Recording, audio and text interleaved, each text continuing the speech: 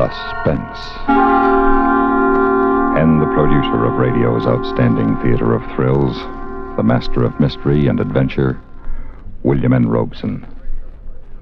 Directors of radio plays share a common fantasy, an unattainable goal, the dream of producing a broadcast in which murder is actually committed on mic. But since they are by and large sane, responsible citizens, their dream is in vain. Not so the hero of the upcoming story. He sets out with lethal intent to make his dream come true. Listen then, as Mr. Raymond Burr stars in Murder on Mike, which begins in exactly 1 minute. Every man has a right to envision his country as he would like it to be. Dreams foster reality. There are many legends describing the broad reaches of our land, like the one they tell about a Kentuckian who was once asked what he considered the boundaries of the United States. Why, sir, on the north we are bounded by the aurora borealis.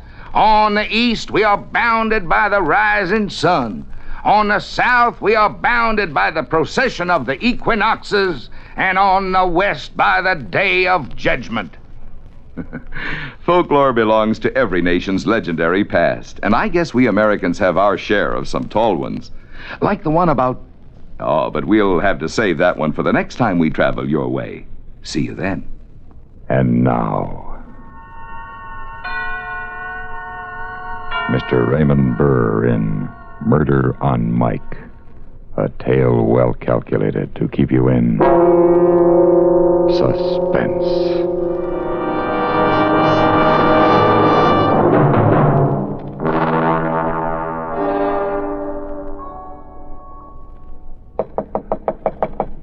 Yep. Want to see me, boss man? Oh, yeah, Chris. Come in. Sit down. You hear the show Sunday? No. You should have.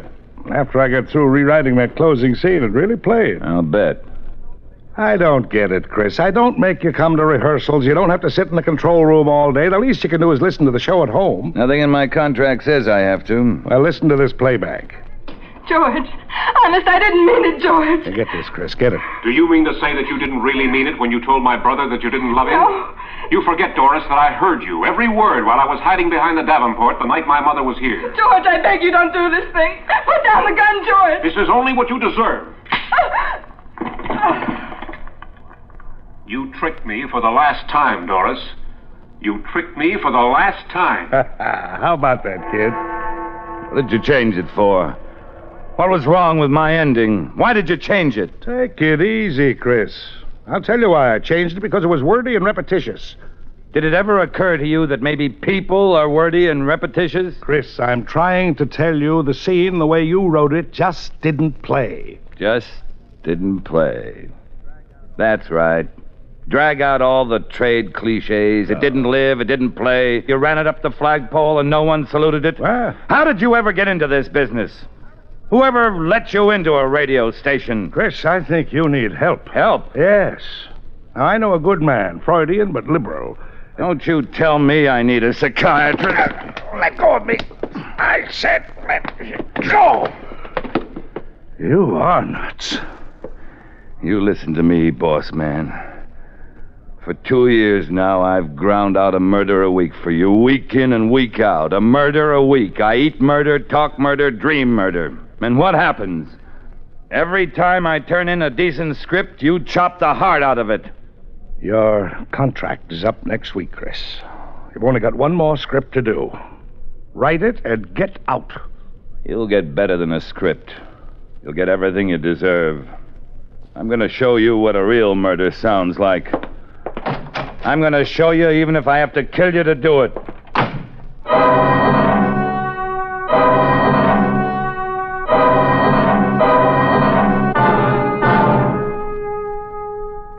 Good evening. This is a recording of an actual murder. Not written, not rehearsed, but well and thoroughly planned. It is respectfully dedicated to Mr. Ken Avery, editor and producer of the radio program Murder, Please. This is my last show, Mr. Avery. I'm delivering it to you in its entirety, cast music, everything. The events and persons are absolutely real. It's going to be a great show, Mr. Avery. You'll hear everything but the climax. I'm speaking into a microphone concealed in my desk and connected with a hidden tape recorder. A special microphone is attached to my telephone to enable the listener to hear both ends of any conversation. The music you hear is coming from a high-fidelity phonograph at my side. This program is produced, edited, directed, narrated, engineered, and plotted by Christopher Turner, whose only claim to immortality is this final half hour. And now, Mr. Avery, the leading characters in order of appearance. The murderer, myself. The catalytic agent, your daughter Lois. The victim, you. Listen. Listen then, Mr. Avery, to the last show you'll ever hear.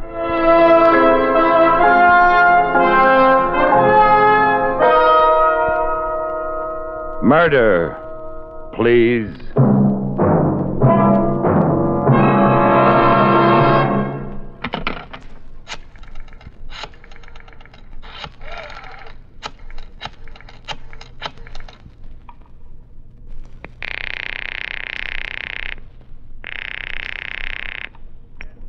Hello?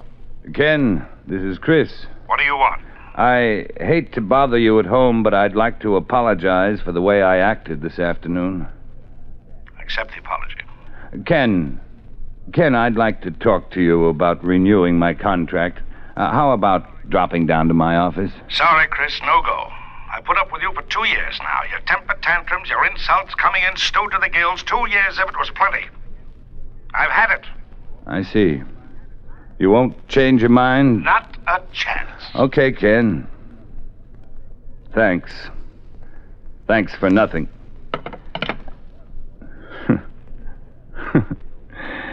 Lovely opening scene, Mr. Avery. Thank you. You played it exactly the way I wanted you to. You just threw away your last chance to save your life. An excellent performance, Mr. Avery. I shall kill you in the name of the parasitical breed you represent. The avaricious, arrogant men of high places who milk the talent of others and claim it as their own.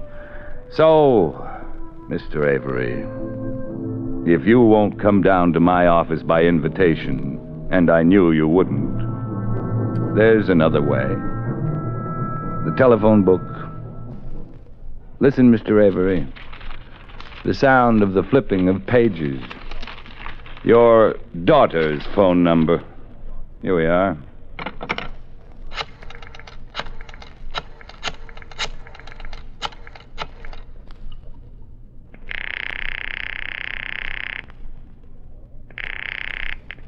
Hello?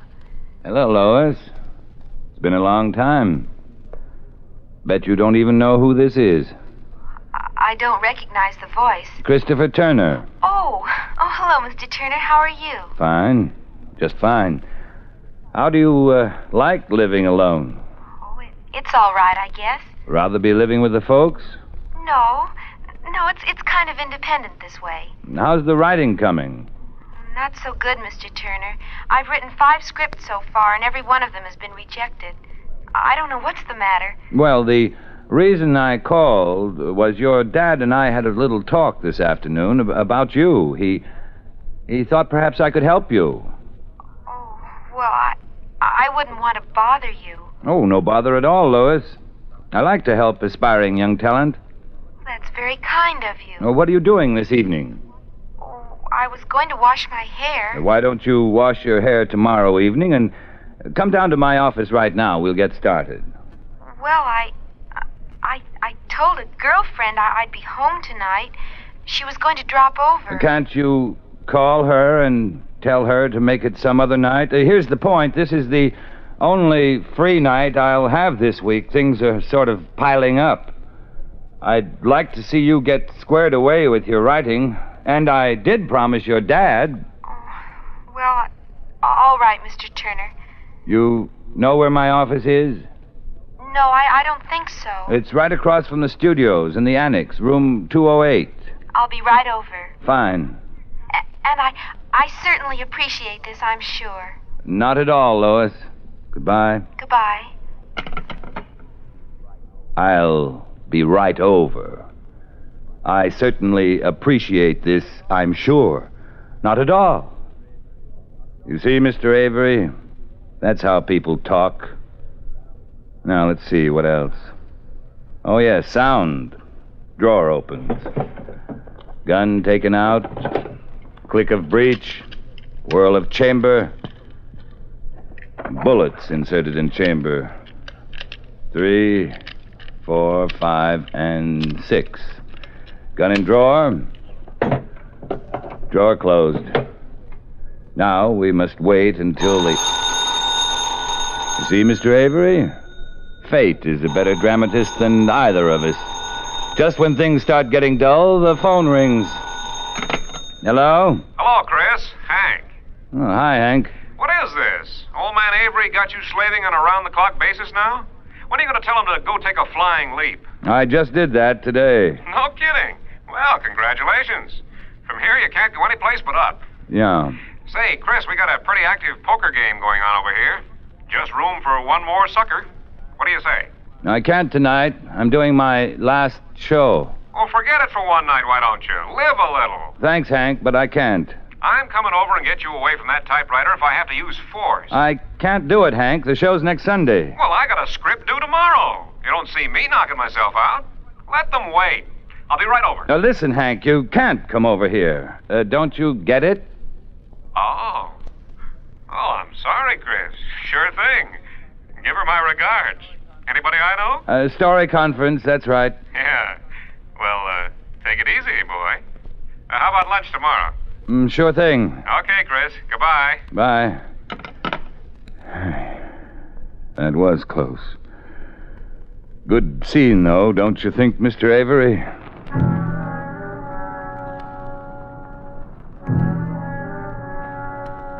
Your daughter, Mr. Avery, has just driven up in front of the building. She wears a cardigan sweater, tweed skirt, flat shoes. She's young and very pretty. A girl with everything to live for. Now she's disappeared into the building. In a moment, she'll knock on my door.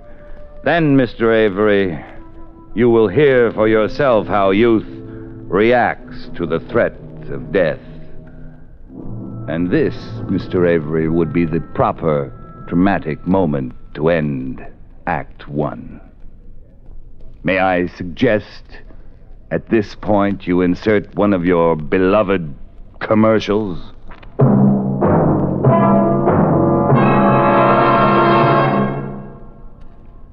In just a moment, we continue with Suspense. Do you know the Social Security benefits to which you will be entitled when you separate from the service and take a civilian job? Here's a tip from Social Security. The basic idea of old age, survivors, and disability insurance is really simple. During working years, workers, their employers, and self-employed people pay Social Security taxes. The money is deposited in special trust funds. When earnings stop or are greatly decreased because a worker retires, dies, or becomes severely disabled, payments are made from these funds to replace part of the earnings the family has lost. The amount of the benefit is figured from the worker's average earnings. The total payment can be as much as $254 a month for a family with several members collecting benefits. You can see how important it is for you to know just what the law requires you to do and what benefits it provides for you and your family. For more information, write to Social Security, Department 15, Hollywood 28, California, and ask for a free copy of Booklet 35 called Your Social Security. And now, we continue with the second act of Murder on Mike, starring Mr. Raymond Burr. A tale well calculated to keep you in suspense.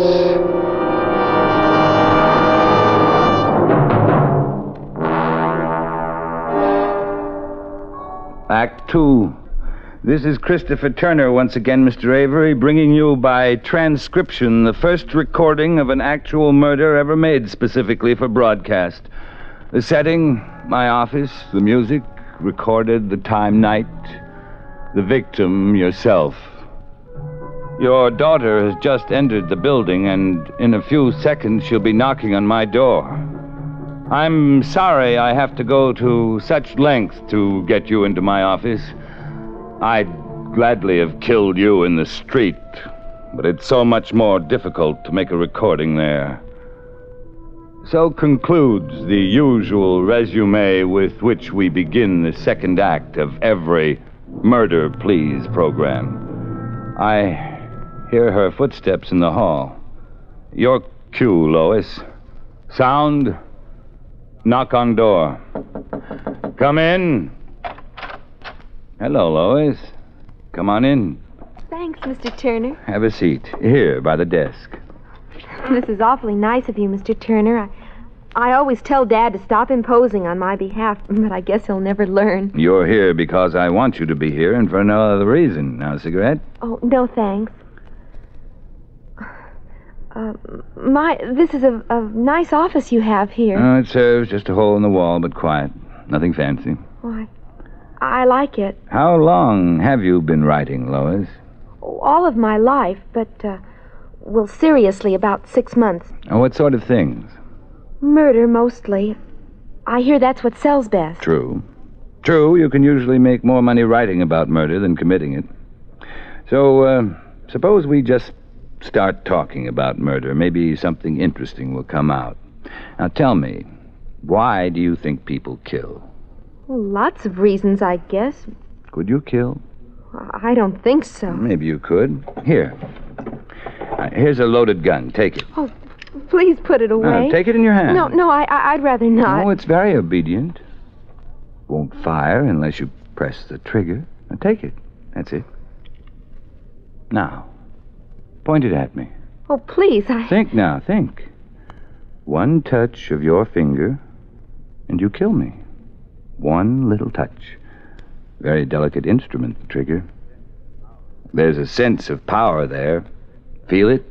I'm afraid. Fear? Yes, but exhilaration, too, like the second drink. Yes, I guess I feel it. You can give it back to me now. Oh, I never held a gun before. Are you afraid of death? Sometimes, when I think about it. What is death to you? Death? I don't know. No idea? Emptiness, blackness, nothing. Is that so terrible? Yes, because you really don't know. Like the dark. That's it. You don't know any more about death than you do about me. You? Yes. Well, I know you work for Dad. But you've never even spent 1 hour with me. Once at lunch, your father introduced us, yet you came up here alone. Now, how do you know you can trust me? I suppose I don't, really. Look at this gun. Please put it down. It makes me terribly nervous. Do you have any money? A little. How much? $5 maybe, and some change. Give it to me. Here. Now, why did you give me the money? Because you asked me for it. Because you were hoping I'd put down the gun? And if I had said, a kiss, one kiss, and I'll put down the gun, what would you do? I suppose I'd give you... But a kiss, that would be harder to give, wouldn't it? Yes. Kiss me. There. Thank you. Now put down the gun, please. I know it's a lesson in writing and all that, but it scares me. No. But you said you would. I said nothing of the kind. And if I had said it, you would have been foolish enough to believe me. You can't trust a man with a gun. You feel helpless, don't you? Yes. While you could give me money, there was hope. While you could give me love, there was hope. But if all I wanted was revenge, there would be nothing you could do to save yourself. Nothing. And if I told you that right now, this moment, I'm going to pull this trigger and blow you to bits, tell me, what would you say? Well, I'd try to talk you out of it. What would you say? I wouldn't know what to say. Then I'd shoot. I'd tell you about the electric chair. Very little threat to a man about to kill. Later, perhaps, when he's running away, then he'll think about consequences, but not now. Now it's only kill. Now, what else? What else would you say? I'd beg him. He wouldn't listen. I'd plead with him. I'd say, please don't kill me. And if he still wouldn't listen? Then I'd die. Yes, you'd die. Mr. Turner, I think I'd better be going. No. We're not even started yet. Well, if you don't put down that gun, I'm going. I don't like it. Sit down. I want to tell you a story. Please, Mr. Turner. Sit down! This is just a sample plot. You can have it if you want to.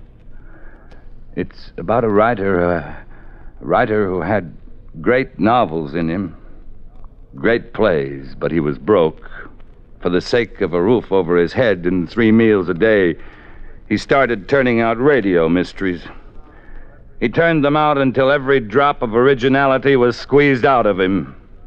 Finally, he realized that he had nothing to leave to the world. Nothing but scripts to be swept up by a studio janitor after the broadcast. Well, the writer made a decision one day. He would do a last radio play. A radio play with an actual murder. The only chance he had for immortality. And he selected as his victim the man who had squeezed his talent dry. He selected his editor and producer, Ken Avery. Dad. I like you very much, Lois. I wish this could be happening to almost anyone but you. Get to the phone. What? The telephone. What for? To call your father. No, I won't do it. You'll call your father and you'll tell him to come down here. Now pick up the receiver. No, wait. I'll do it. Oh, please, Mr. Turner. Be quiet. Please.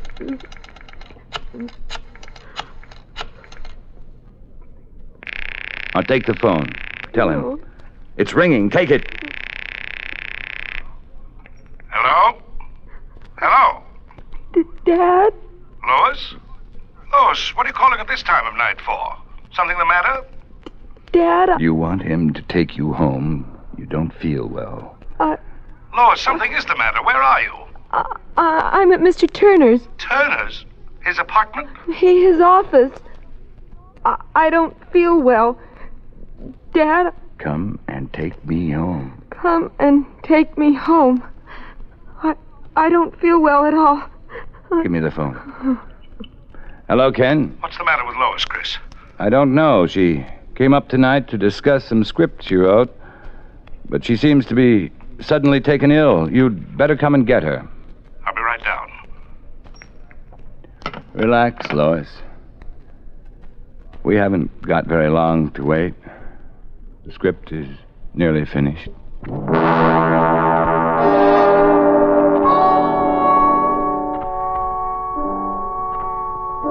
20 minutes have gone by, and now I hear steps in the hall, steps of Mr. Ken Avery.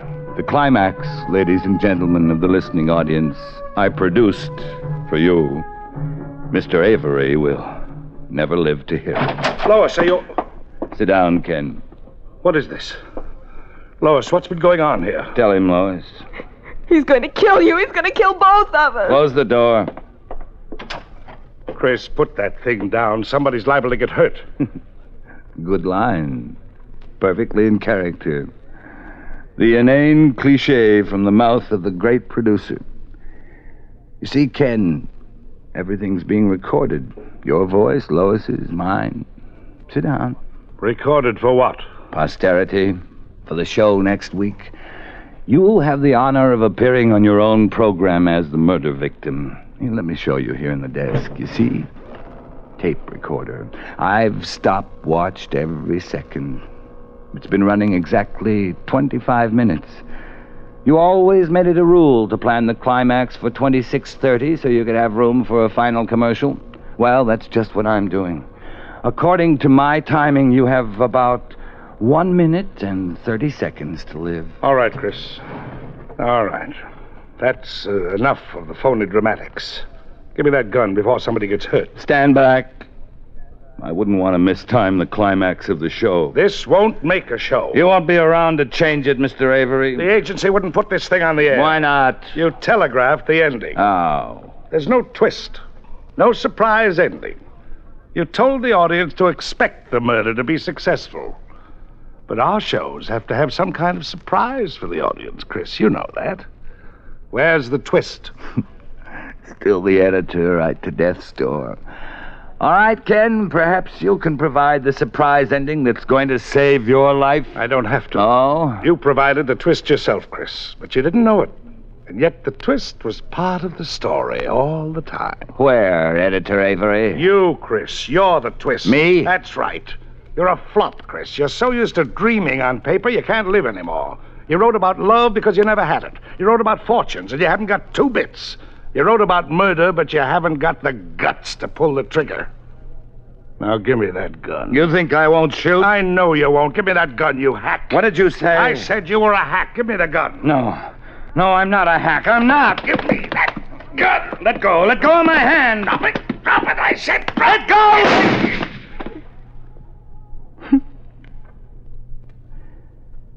You always have to change the ending. Dad.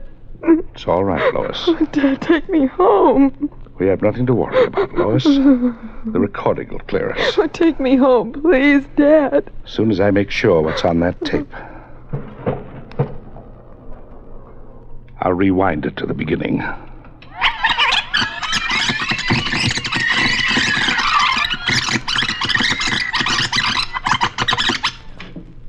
Here we go. Good evening. This is a recording of an actual murder. Not written, not rehearsed, but well and thoroughly planned. It is respectfully dedicated to Mr. Ken Avery, editor and producer of the radio program Murder.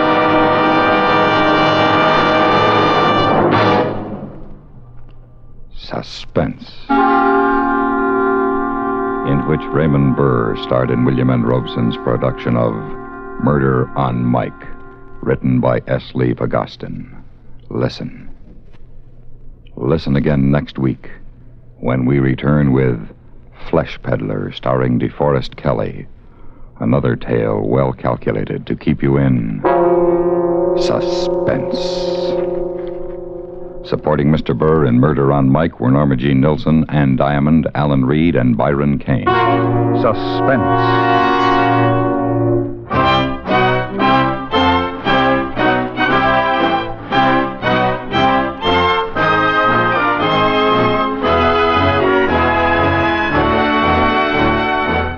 Suspense has been brought to you through the worldwide facilities of the United States Armed Forces Radio and Television Service.